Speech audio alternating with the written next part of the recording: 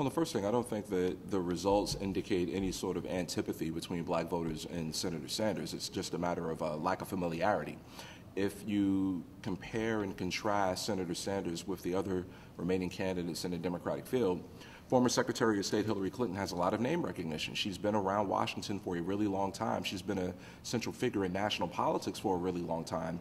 And I think that leads to a very high name ID with all sorts of voters and not just African American voters. So she's coming in with some advantages in terms of a variety of different types of experiences in national politics with big name recognition, big money.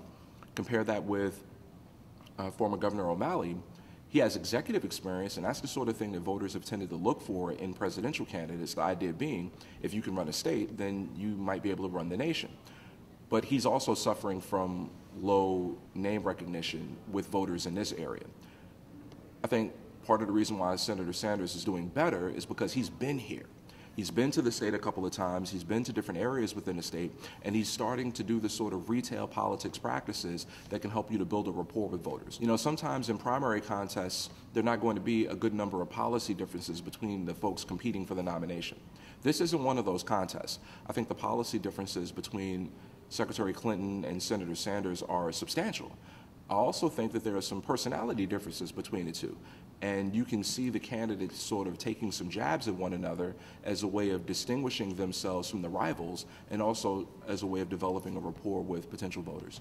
Well, I think there are 2 points here. First, some members of the Black Lives Matter movement directly challenged Senator Sanders at a rally, interjected, tried to bring their issues to the fore, and then the campaign recalibrated.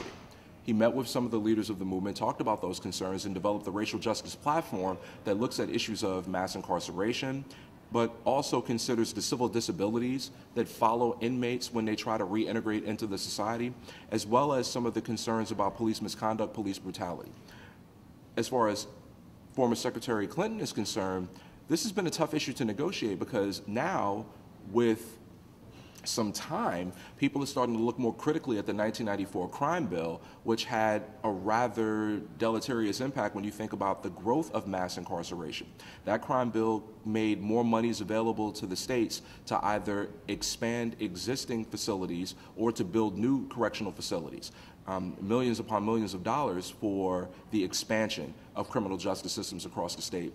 And that money was connected to a policy called Truth in Sentencing, which required inmates to serve a minimum of 85% of the sentence before being eligible for parole. And I think you've seen Secretary Clinton trying to chart out her own position, differentiate herself from her husband, and to move a bit to the left. I think that movement is a result of the presence of someone like Sanders in the primary. Well, Senator Sanders has a formidable battle in front of him if he's going to pull off an upset, right? Because Secretary Clinton's not going to make the same sort of mistakes that she made in 2008.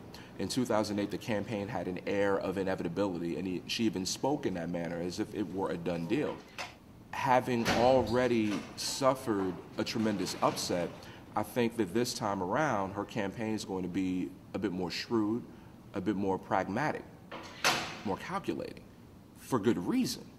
That makes it more difficult, I think, for an insurgency campaign to repeat what happened in 2008. Barack Obama is pretty moderate himself, both as a candidate, as a senator, and now as a president. Senator Sanders is different, and so you're offering voters an alternative. So you're not just choosing between two candidates that are rather similar on a number of important issues. You have a choice between candidates that are rather different on some of these major concerns. But because there were the missteps of 2008, that makes it more challenging for someone like Sanders to break in.